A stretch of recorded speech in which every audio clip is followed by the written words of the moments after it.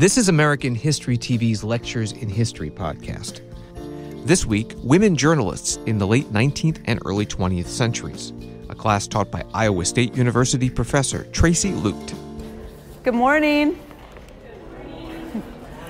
Thank you for being here today. Today's lecture is about American women journalists of the late 19th century.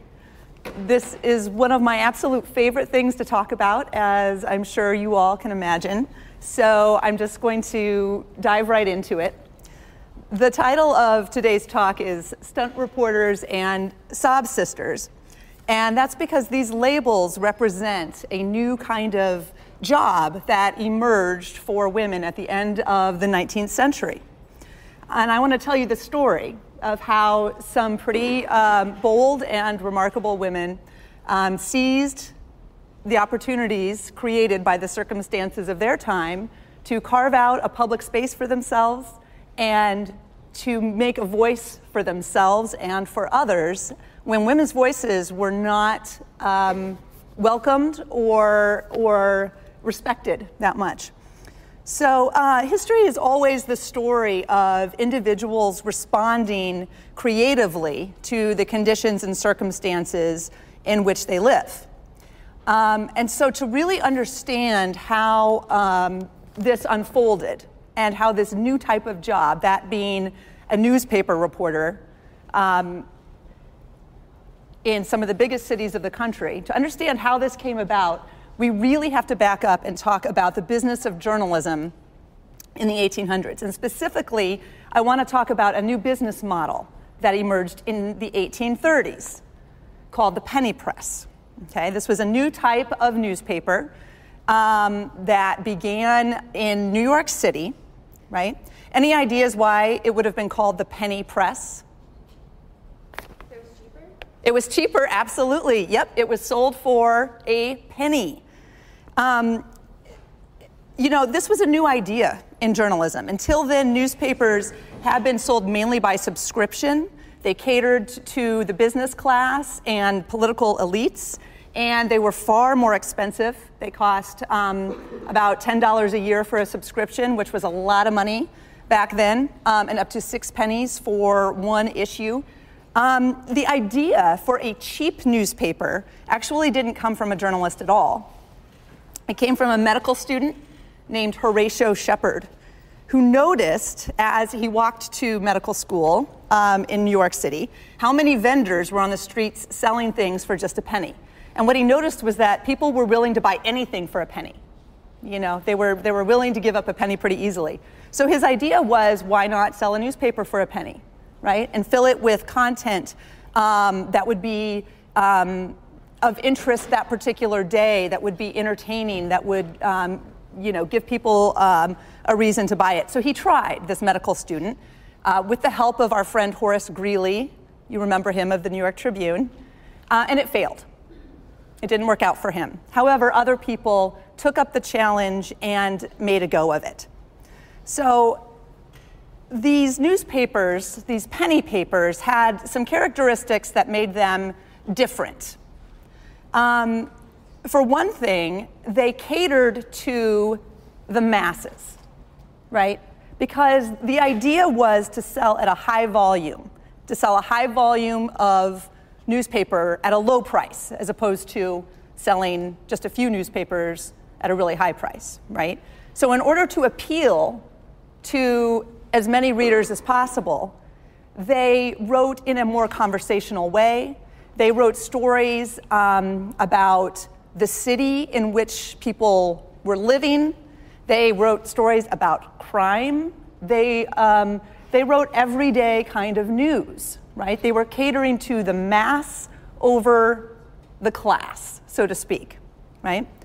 So what else? They were competitive. As more and more of these newspapers cropped up, they began competing with each other for the most up-to-the-minute information. They wrote tall tales sometimes, scandalous types of things. And the biggest difference was that now, because their purpose was to attract lots of eyeballs, they could charge more for advertising, right? So this is a shift in the business model of journalism, and it's one that's probably still recognizable to you today, right? The idea is to sell the content pretty cheaply to attract a high circulation or lots of readers, and then to charge advertisers for the opportunity to reach those readers. The first of these newspapers was started by Benjamin Day in 1833. It was the New York Sun. You can see there, it even says price 1 cent. And the motto of the New York Sun was, "It shines for all." Why that motto? Well, because it was aimed, again, at regular people, not just opinion leaders, right?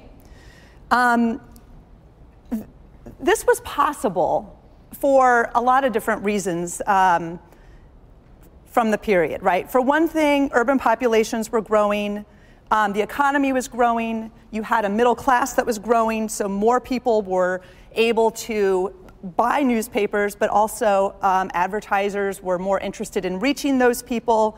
Literacy rates were growing, democratic reforms, expanding voting privileges were giving average Americans a feeling of more enfranchisement, a greater interest in the affairs of their communities. And steam power, of course, was making it possible to print many more copies of these newspapers than could have been printed before. But again, if you print a lot of newspapers, you have to sell a lot of newspapers. So what do you think happened? How do you sell newspapers? How do you get attention? How do you attract attention? What do you think they did? Any thoughts? You went on the street. Say that again? You went on the street to sell papers. Absolutely. Oh, yeah, you get out on the street and you sell newspapers. Yeah. And maybe you sensationalize a bit, right? And that is, in fact, what the New York Sun was known for. One of its most successful sort of series of stories was called the Great Moon Hoax. And this was a series of stories in 1835 in which the New York Sun reported that life had been discovered on the moon. They reported on an article that had been written in a Scottish journal allegedly reporting this discovery. There allegedly was plant life and fauna on the moon, and even some winged bat-like creatures that resembled the flying monkeys in The Wizard of Oz much later. But in 1835, that's what they said lived on the moon. Well, of course, this was a tall tale. Of course, it was a humbug. Of course, it was made up. And all the other newspapers called out the New York Sun for making this up. The New York Sun, however, never admitted it. And not only that, but its circulation rose to rival that of the Times of London, which was by then the most read newspaper in the whole world. So this put the New York Sun on the map. It was fun. It was entertaining. They reported on courts and police reports and crime. This hadn't been done before. Another newspaper that was founded about this time was the New York Herald, founded by James Gordon Bennett in 1835. His was a little bit different. His mission was to provide a correct picture of the world, to give people information about their city, and to be independent of politics, of religion, of the elite at that time. He shocked readers with this, by the way. He came out and said, we don't practice any particular religion. We're not Protestants, we're not Catholics. He called things what they were. He used really frank language. If you can believe it, he used the word legs in his newspaper instead of limbs, right? Scandalous, right? He used words like pantaloons. He actually called things what they were, and he dared the folks in power, the upper classes, to challenge him. He was extremely innovative. A lot of what we recognize in journalism today was a result of Bennett's innovation. He came up with the idea of personal ads to create more revenue for his newspaper. He established the beat system of reporting, right? You still go into newsrooms and people will tell you what particular beat they're covering, meaning that somebody is assigned to cover courts, somebody's assigned to cover crime, somebody's assigned to cover politics. That was Bennett's innovation, right? He established the first Washington press corps in Washington, D.C. Previous to that, lawmakers, when they had hearings and debates, in good time, they would provide those to the Washington papers to publish.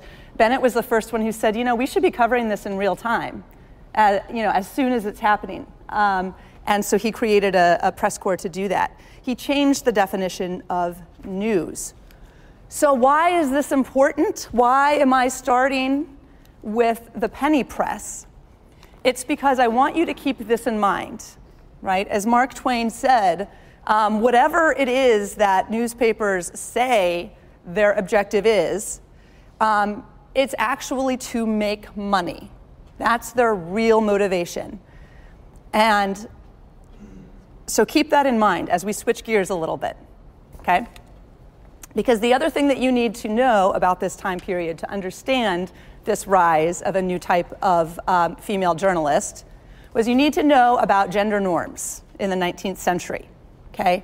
What did people think about gender and what it meant to be a man versus a woman? There are two primary ideas here that are important. One is the notion of separate spheres for men and women. The ideology of this period was that men's work was public, it was important, it was for men, and that women had other attributes, other qualities, they were natural caretakers, and that the two spheres should be kept separate, right? Men were assumed to be naturally more intelligent, active, in charge, right? Aggressive. Women were assumed to be better at raising the children and running the household. Obviously at this time, women, they couldn't vote. Their education opportunities were far more limited than men's. They lacked property rights in many states. Indeed, they were treated like property themselves. Part of this ideology came from religion, right? It was believed that God intended men to be the leaders and that God intended women to take care of their families physically, spiritually, intellectually. It was believed that women were, so to speak, the better sex, that they were purer of mind and heart, right? And that they were needed to sort of keep their menfolk in line and to keep their families on a straight spiritual path. But another reason that this separation of spheres was so entrenched at this time was that the Industrial Revolution had changed. It was changing the patterns of people's homes and people's work. And it was taking work, which to that point had been in the home, it was taking it out of the home, right? So that people were beginning to leave their homes to go to work for wages, as opposed to producing all of their home goods and working the land and doing their work, sort of as a family unit. So you start to see this distinction between the public realm, which was that of work and politics and men, and the private realm, which was the province of women, right? The home, the domestic life of a particular family. So, separation of spheres. Men and women are to be kept apart. Number two, Barbara Welter, a historian, famously wrote about the cult of true womanhood in the 1800s. And what she meant by this was that to be a lady, a proper lady at this time, required four things of women. Piety. They had to be pious, meaning they had to be religious, right? Purity. They had to be pure of mind and body, right? Submissiveness. They had to be submissive to the men in their lives. And finally, domestic. They had to be well-trained and able to manage the affairs of the household. So women were put on a pedestal, so to speak, in terms of being the better sex, being a protected class. However, they were also chained to that pedestal because it restricted their areas of influence, right? It restricted their opportunities and what they were able to do. And of course, it always depended on their livelihoods, depended on the ability of the men around them to properly care for them, to provide for them materially and physically. And we know that that didn't always happen, which is something that will come up a bit later. Okay, so what's a girl to do in this situation, right? What if you needed to work? What if you needed money? What if you had lost your male provider, right? How would you negotiate this situation? What if you wanted to work, to write, to be a professional? What if you had things to say? What kinds of strategies could you use? Well, there are two women who I think really illustrate the response to these types of conditions. And if you look at them, they look very similar, right? Don't they look alike? They look like they could be the same woman, right? But they, in fact, were very different people, and they did not like each other. One of them was Sarah Josepha Hale, the other Margaret Fuller. And I want to talk about their experiences as influential, extremely significant women journalists of their day, because again, it sets the stage for what's to come. So Sarah Josepha Hale, the first female editor of a women's magazine. She was the editor of a magazine called Godey's Ladies' Book, which was one of the most important magazines of its time, achieved circulations that had not been seen before. Extremely important person in journalism of the 1800s. She was a widow. She was widowed by her husband and had 5 children to feed. She needed to work, right? She started to write. She had limited education, mainly what she was able to get in her home, but she wrote poetry, and she wrote a really successful novel that enabled her to find some other opportunities. By the way, she eventually wrote Mary Had a Little Lamb. So there you have it. Sarah Josepha Hale wrote Mary Had a Little Lamb. But she was best known as an influential editor. She was the embodiment of a lady for her time. She had impeccable taste in fashion and home decor and literature. She was as traditionally feminine as one could get. She was deeply religious, right? And she used her editorship of this magazine to tell other women how they could best live up to God's plan for them, how they could best care for their families and their children, right? She was a strong advocate for equal education for women. She helped found Vassar College, which was a women's college. She believed that women should be physicians, right? However, she didn't believe that women should vote. She believed in education for women because it would help them to take care of their families, because it would help women carry out their God-given duties, right? So she was extremely influential for her time, but also managed to remain a lady. She lobbied several presidents to make Thanksgiving a national holiday. She finally got Lincoln to do it. So it was partly, I guess, her doing that we celebrate Thanksgiving as a national holiday. Okay, so that's Sarah Josepha Hale. Margaret Fuller is a different story. Margaret Fuller, remarkable, brilliant woman, educated by her father, who encouraged her, gave her a classical education in Greek and Latin and French, Italian, philosophy, and history. They lived in Cambridge, Massachusetts, right? Home to Harvard, where many of her male friends attended. She, however, was not able to attend. She had to rely on lessons that her male friends were able to bring home to her. But yet, she was highly intelligent. She was recognized as being highly intelligent. And the family had a strong intellectual circle around them. Except then her dad went broke and moved the family to a farm.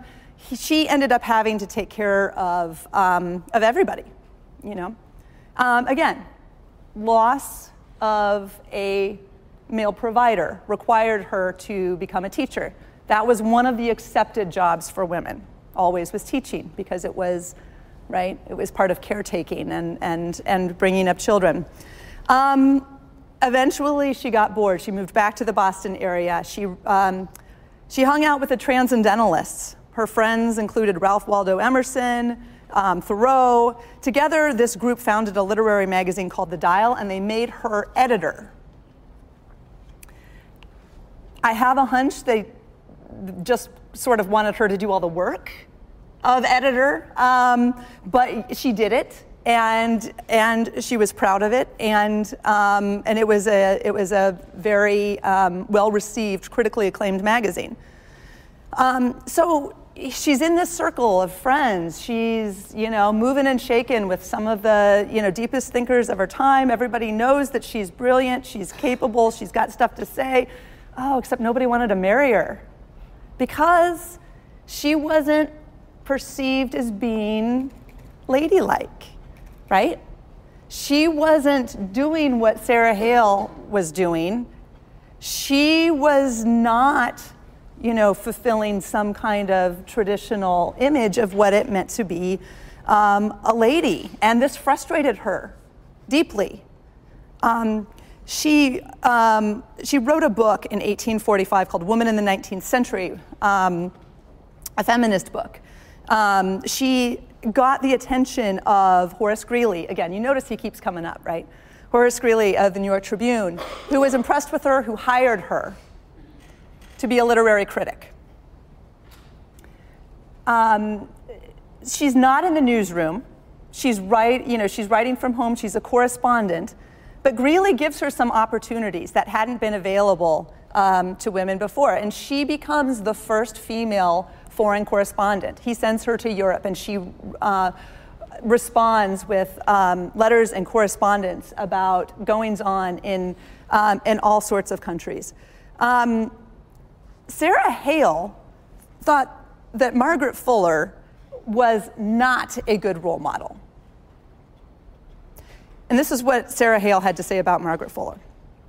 She thought that she was ignoring the one true book. Okay, what is the one true book, do you think? Yes, thank you, the Bible, yes. And that Fuller, according to Hale, was proof that the greater the intellectual force, the greater and more fatal the errors into which women fall who wander from the rock of salvation, Christ the Savior. So Fuller was influential, right? But she also, was, to be honest, she was treated as sort of a freak. She didn't get to be, both a public intellectual and a brilliant writer and a traditional woman. It just wasn't in the cards for her. And in fact, her story, she's in Europe, writing for Horace Greeley. She meets a guy 10 years younger, Giovanni Angelo, which sounds, I don't know about you guys, but Giovanni Angelo sounds pretty exciting to me. They became lovers. They had a baby out of wedlock. They got married later. Got involved in the Roman Revolution, sailed off for America, and then drowned. They're shipwrecked off the coast of Fire Island, and they drowned, and their bodies were never found. Isn't that sad? It's kind of a sad, I sort of feel like she was just like coming into her own, you know? And it didn't work out for her. All right, so this was the model for women in journalism in the 1800s, which sets the stage for Nellie Bly, who is a name I'm sure you all have heard, right? I mean, when people talk about the history of journalism and the history of women in journalism, Nellie Bly's name always comes up. You know, she has her own stamp. She's very well known, and the reason she's so well known is because she was extremely significant. Okay, so 2 pieces of context. Increasing commercialization of the press, right? Publishers in it for money, trying to drive up circulation, get eyeballs. On the one hand, women caught in this sort of dilemma. On the other hand, traditional femininity, right? Versus, you know, a profession, a writing life, not being able to negotiate it very well. How are these things going to come together? They came together in the form of Nellie Bly. So Nellie Bly was born Elizabeth Cochran. She was born in Pennsylvania. Her father died. Are you sensing a pattern? Her father died when she was young, when she was just 6 years old. Her nickname was Pink, by the way, which I think is neat. Her father had been married before. He had something like 10 children. She was a result of the second marriage, 5 children in that family, and when he died, he hadn't left any provisions for the second family, so they were broke. So again, when she was a teenager, she went off to school to become a teacher, because if a woman was smart and wanted to work, that was often what she did. But when she read a newspaper column in a local Pittsburgh newspaper that called working women a monstrosity, her future changed. She wrote an angry letter to the editor of the newspaper because she knew from her own experience and from that of many other women that it was necessary for women to work a lot of times, right? And so what were they to do? She also knew from her mother's experience, her mother, after the death of Nellie's dad, her mother had married an abusive man, and that situation had not worked out. So Nellie Bly was really aware of some of the scary predicaments that women could get themselves into, and had sympathy for it. So she wrote an angry letter to the editor of the newspaper in response to that column. And he was so impressed that he hired her to write for him and gave her the pen name, Nellie Bly. She was feisty. She gave voice to people and issues that had not gotten a hearing before. The paper confined her to the women's page, which by this time newspapers had begun to publish as a way to draw in women readers. Because remember, new business model, advertising, eyeballs. Women are making a lot of the purchasing decisions for their families. Advertisers want to reach women. The newspapers start women's pages and are now more interested in this type of content, right? So that's where they try to keep her writing about fashion. They try to assign her stories about flowers and the stuff that would have made Sarah Josepha Hale really happy, except she just kept busting out. She wrote stories about divorce laws, called for a reform of divorce laws, largely because of her mother's experience. She wrote about the conditions for women who worked in factories. She wrote about the medical treatment of the poor, right? She even convinced the Pittsburgh paper to send her to Mexico. And it was there that she really started to get this taste of adventure. She came back, and the newspaper tried to put her back on the women's page, and she said, you know, I'm bored. I'm going to go to New York. And she left a note for the columnist who had called working women a monstrosity that just said, "Dear QO," that was his pen name. "Dear QO, I'm off for New York. Look out for me. Bly." So she tried her luck. For 6 months, she tried to get someone to hire her, knocking on doors. She couldn't even get a meeting because at this moment, women are not in newsrooms, right? So even the Margaret Fullers, even the few women who are able to write and get published are not doing it in a newsroom. And if they are, they're in the women's section, they're segregated. The newsroom was a dirty, interesting place, but it was not thought to be an appropriate place for a lady, right? And that's where she wanted to be. She finally gets John Cockrell, the managing editor of the New York World, to take a meeting with her. Now, the New York World, you might remember, is owned by Joseph Pulitzer, right? Who, at this point, is competing with other newspapers in New York City. One of his chief rivals, of course, is William Randolph Hearst, who owned the New York Journal, right? Because the type of news that had started with the penny press is carrying over into the 1870s, 80s, 90s, and eventually will culminate in this period we sometimes call yellow journalism, which is this period of sensationalism in some newspapers, right? Headlines get bigger and splashier. Newspapers use more illustrations, right? And the idea, again, is to draw in more people, draw in more readers, keep them coming back so that we can then charge more for our advertising.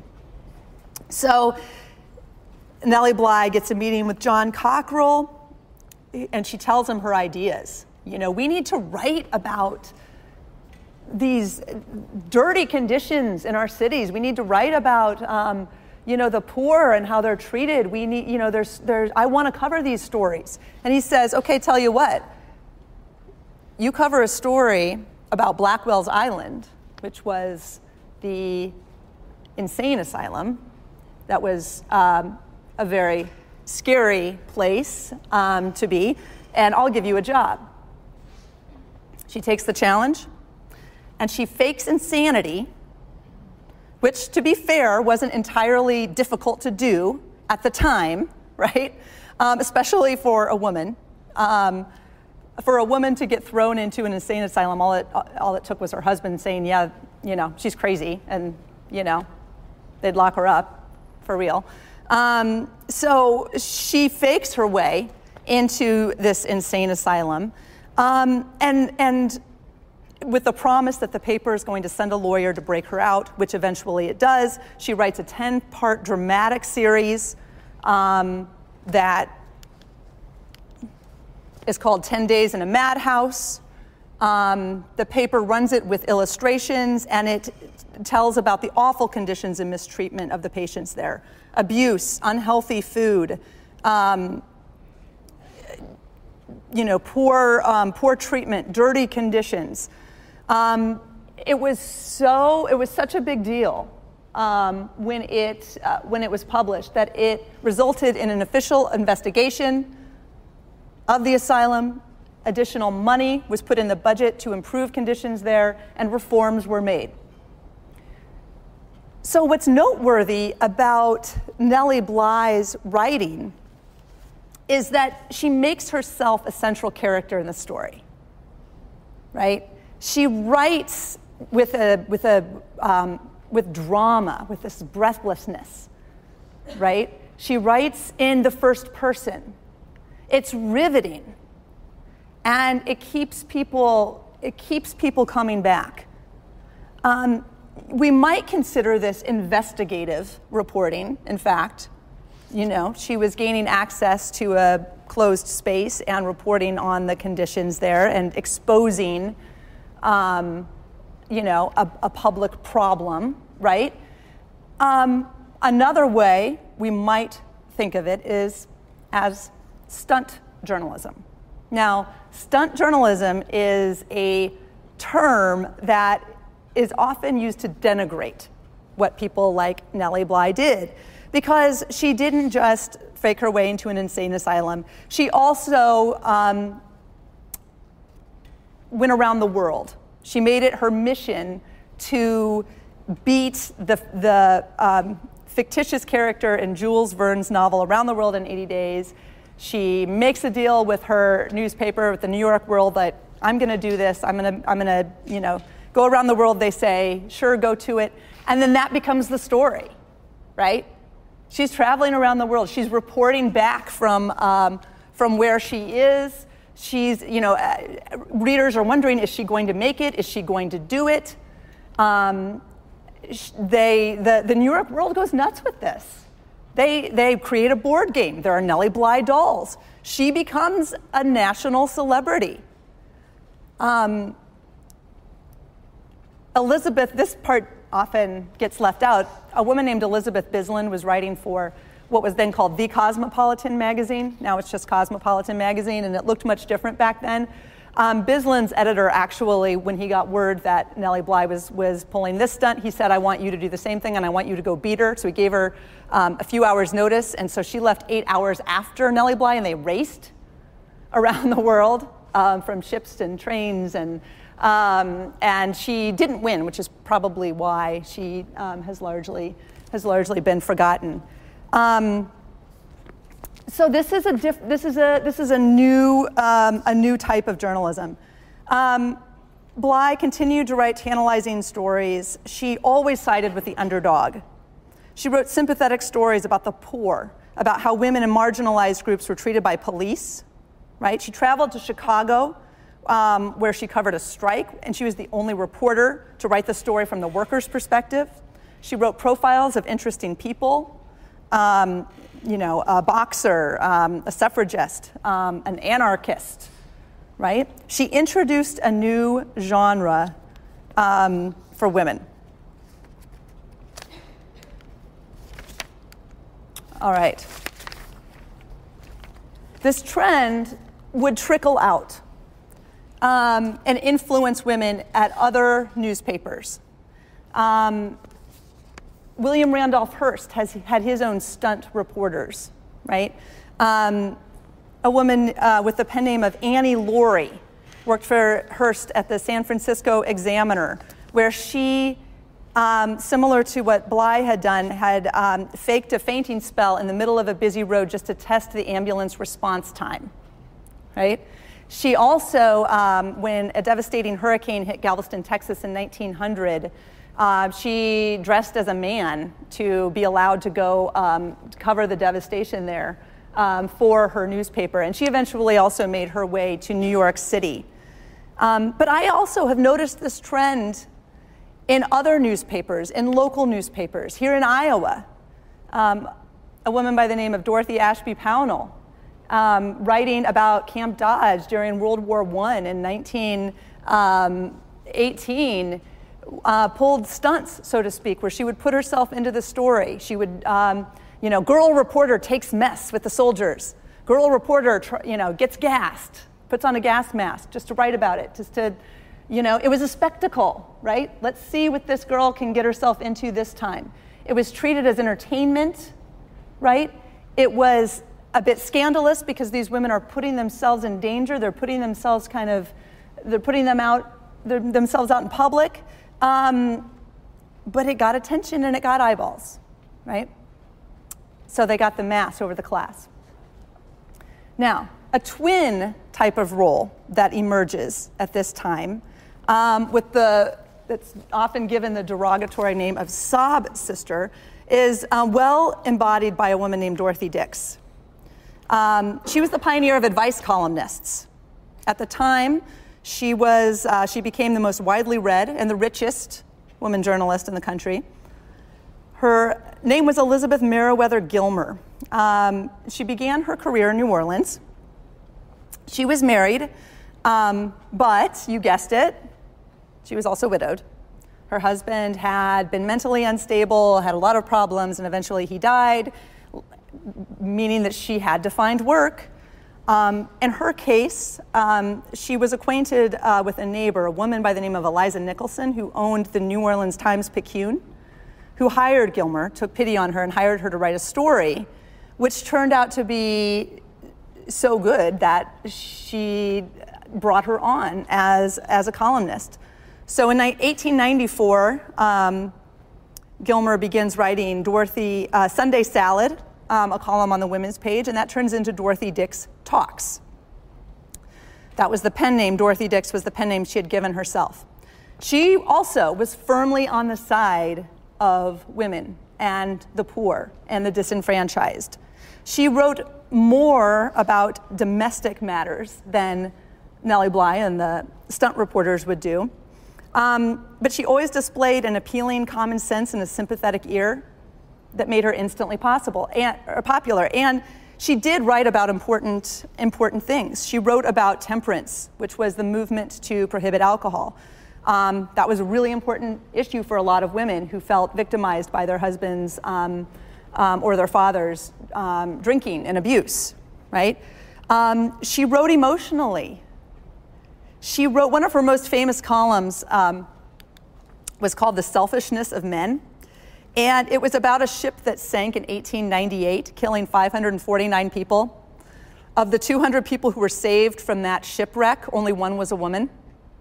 And the story was that the people who had saved themselves were crew members and men from steerage who were alleged to have murdered women and children to save themselves. So it was a pretty big deal, and she wrote about it, right?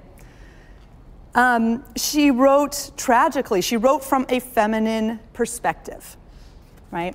That was what she was hired to do.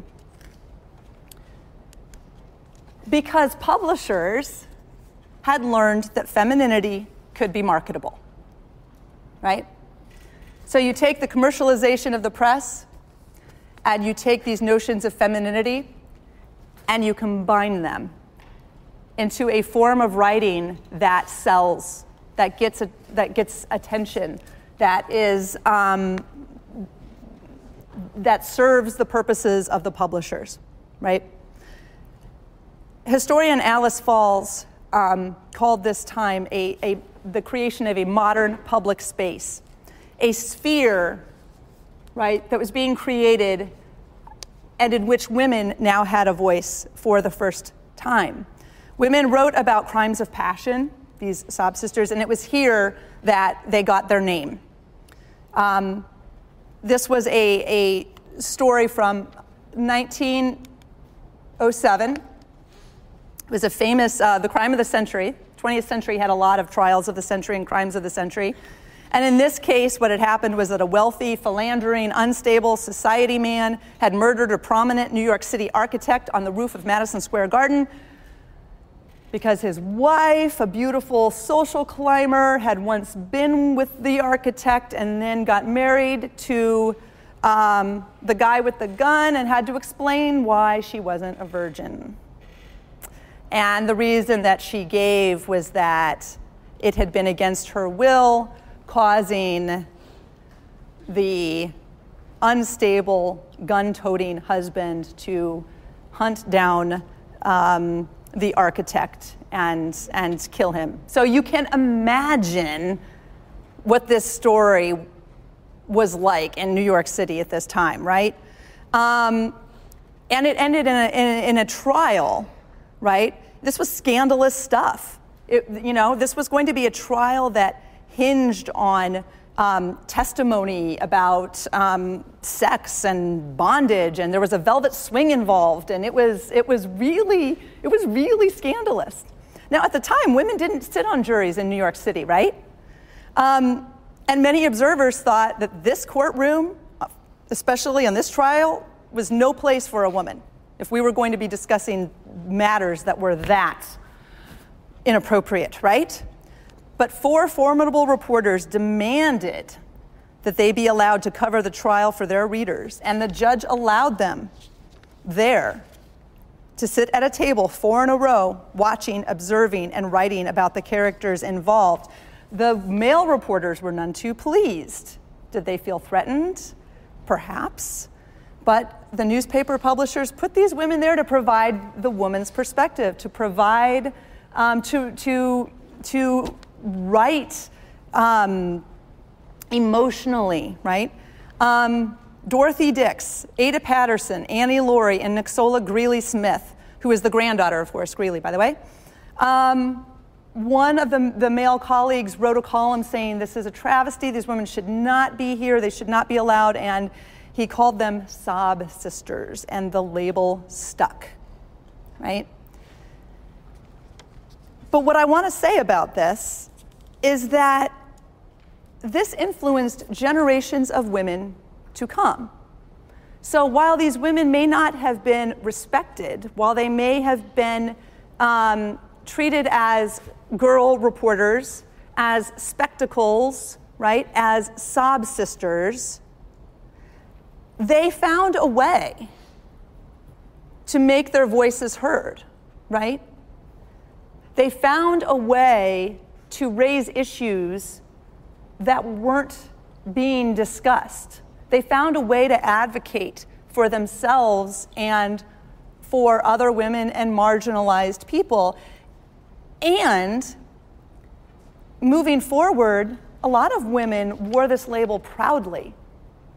The woman I had mentioned before from Iowa called herself a sob sister, but she wore it proudly because it enabled her to do a type of work that she enjoyed, that she found professionally fulfilling, right? So pioneers like Nellie Bly and Dorothy Dix inspired women to flock to newspapers at the end of the 1890s and into the 20th century. When Nellie Bly started her career, only about 5% of journalists were women. That would rise to about 25% in 1930. So we see a real influx of women into the newsroom about this time. And I think it's important to note that these women were doing what women had not done before. And they were not following the model of Sarah Josepha Hale. They were not even following the model of Margaret Fuller. But their gender was working for them, right? They had to fight to get there, but they found a way. And they found a way to create a public space for themselves and to make women's voices heard. Now, I'm curious to know what your questions are. So that's a lot of ground to cover in a short amount of time. So what questions does this raise for you? Are there any barriers in journalism today that women are still having to overcome? Are there any barriers in journalism today that women are still having to overcome? That's a really excellent question. And what I would tell you is this. I just threw out the number 25%, that in about 1930, women, newsrooms were about 25% female, right? That proportion today is not all that much higher. It's about a third. So when you look at the period from 1930 to 2016, you might expect it to be a little higher, but it's not. It's remained stuck at about I would say 36% for quite a long time. So I think it's a really good question. What I will say is that the history of women in journalism shows that these individual women often created jobs for themselves by creating something new, a new genre. So Nellie Bly created stunt reporting. It was a new thing. It hadn't existed before. It was successful. It got repeated. It got imitated, right? A woman that I've written about at the beginning, or starting in the 1930s, named Sylvia Porter, created personal finance journalism. It was a new thing. Hadn't existed. She wasn't allowed to do what other financial journalists were doing, so she did something new. She worked her way around it. What happens when women create these new genres is that oftentimes then that particular genre gets attached to their gender. So personal finance becomes something that women do, or stunt reporting becomes something that women do. You see what I'm saying? So I think sometimes while these individuals create these opportunities and open doors where the doors had been closed before, sometimes that also creates what we might call, ghettos, where they're sort of stereotyped, and then the expectation becomes that they'll stay in those specific roles rather than really being able to branch out. That was a really good question. Thank you. Yeah. Were those beginning women reporters paid a lot less than men reporters in the newspapers? Were the early women reporters paid a lot less than the male reporters? Of course. Absolutely. Now, Dorothy Dix, I mean, some of the enterprising women the ones who were really smart about it, she trademarked her name, she became syndicated, she became pretty wealthy, but that was few and far between. For the most part, and they were not hired as full-time salaried journalists, right? Usually they had to prove themselves by doing freelance work, getting paid space rates, meaning they got paid like per column inch or for the content that they provided. That was a lot different than getting a salary. So yeah, absolutely. And the expectation too was that men were the breadwinners. So even if a woman didn't have a male provider, it was still assumed that she wasn't a breadwinner like a man would be in a similar situation. Was it just women that had pen names, or did all reporters have pen names and protect themselves? Was it just women who had pen names, or did all reporters have pen names to protect themselves? Pen names were used by both men and women, more often by women. But you saw, Mark Twain, obviously, Samuel Clemens went by Mark Twain. You had columnists, men who wrote newspaper columns often gave themselves a pen name to give a persona to the column. Women used pen names more often, though, to protect themselves because it wasn't necessarily respected that they were being so sort of public with themselves, right? And also because depending on what they were writing about, and you see this as we move into the 20th century, women start using initials to hide their gender. So while Nellie Bly and Dorothy Dix chose very feminine pen names because their reporting was very gendered, right? If a woman wanted to write about something that was not gendered, that so to speak, that was in finance or politics, she would often use initials, so that you couldn't see that she was a woman. There's a question here. I guess when you said that the percentages kind of stayed the same with reporters, I guess why is that? Do you see that changing in the near future at all? Okay, so when you look at the ratios of women to men in the newsroom, why is that, and do I see that changing? It's a really good question. And the reason it's so interesting is that classrooms in journalism and mass communication are about 2/3 women, right? In our programs, it's about 2/3 women. And then when you look at newsrooms, the ratio is flipped. So full-time journalists working in news organizations, women hover around 36%. And the higher you go sort of in the ranks, the lower that percentage gets. So that women today are about, I think 18% of publishers, right? Why is that? Which is a really good question. My scholarship and others' scholarship has shown that it's an issue of culture, and this relates to my earlier response about individual people finding ways to be successful when there are constraints, right? Finding ways to work around discrimination, finding ways to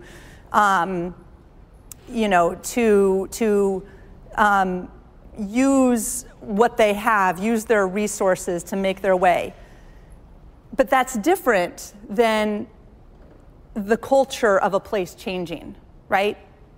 So like for these early women, right, letting one woman, 2 women, 3 women into a newsroom, is a lot different than the newsroom changing, right, to incorporate these women's voices, experiences, and perspectives, right? So I think what you find when you look at the history is that a lot of times, even as numbers go up, and this doesn't just apply to women, but it applies to racial and ethnic minorities and other places where we see issues of diversity. Hiring people who are different and bringing them into a system that remains the same, right, doesn't do much to encourage real inclusion or diversity of perspectives over the long term. So my position is that it's an issue of culture. You know, it's one thing to come into a newsroom; it's another to change the culture. Yeah.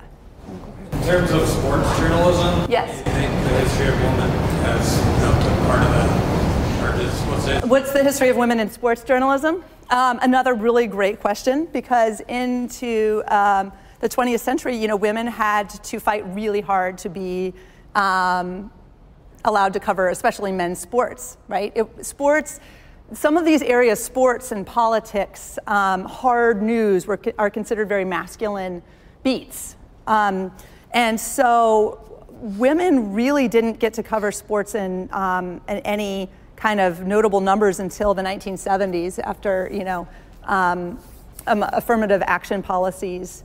And even then, there were lots of issues surrounding access to athletes, locker room interviews, harassment on the job. So I would say that it's,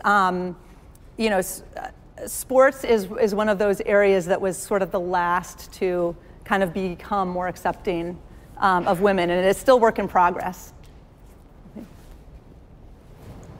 Yeah. All right, so through your research, do you have a favorite or more influential female in journalism of this time? Okay, so based on my own research, do I have sort of a favorite? Do I have a favorite journalist?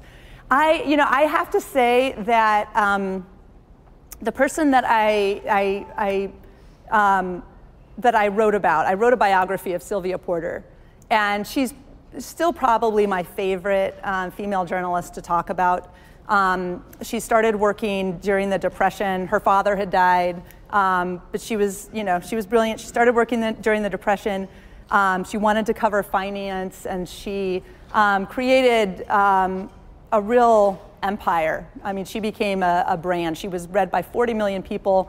And what's interesting to me about her is that people don't know who she is now. But at the time, she was as well known as Oprah, Martha Stewart. She made the tops of the list of the most influential women. But history is full of interesting people, and certainly, some of these women are fascinating as well. Since you mentioned that most of these female journalists wrote about women's suffrage, did they meet with any of the suffragettes, or did they actually go to meetings or talk with Susan? That's a really good question. So did these women meet with the suffragists, write about the suffragists, and were they involved in the suffrage movement, right? Nellie Bly did. She interviewed and wrote a profile of Susan B. Anthony, right, a famous suffragist. And they did write profiles of women who were part of the movement. And even if they were supportive of the movement, however, I want to say that these women are different from, say, Amelia Bloomer, who was an editor of a women's suffrage newspaper. So these women, the women working at newspapers, are not part of the movement. They cover the movement. But there's a separate type of female journalist whose journalism serves the movement and who is part of it, right? So you have separate sort of suffrage newspapers and publications that are, politically involved and engaged. And so these women who, they were supportive, but, not necessarily of the movement. Yeah, good question. Yeah, Ken. Do you think that there's going to be a type of stunt journalism today that could make someone as famous as Nellie Bly? Do I think there's going to be a type of stunt journalism today that could make someone as famous as Nellie Bly? That's a really interesting question. I wonder if it exists, right? With social media, it would seem that that something similar could absolutely. I can envision it. And you know, this type of reporting now might be called immersion reporting. Things have they have different labels over time, right?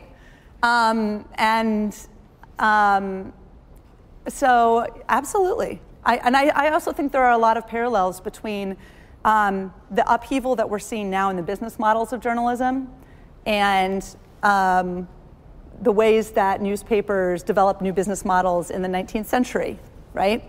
The model of charging for advertising and aiming for high circulation, you know, that may not be panning out for news organizations on the internet, so they're going to be developing a different model, and who knows what we'll see after that.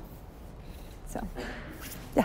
Were women in households and in the public absorbing media on like a daily basis, or was there any, you know, backlash from husbands or families to like not read about Nellie Bly or other types of? Oh, good question. Were women at home engaging with this content on a daily basis? Were they reading it, and was there any backlash? You know, absolutely. I'm sure that there was backlash. You know, and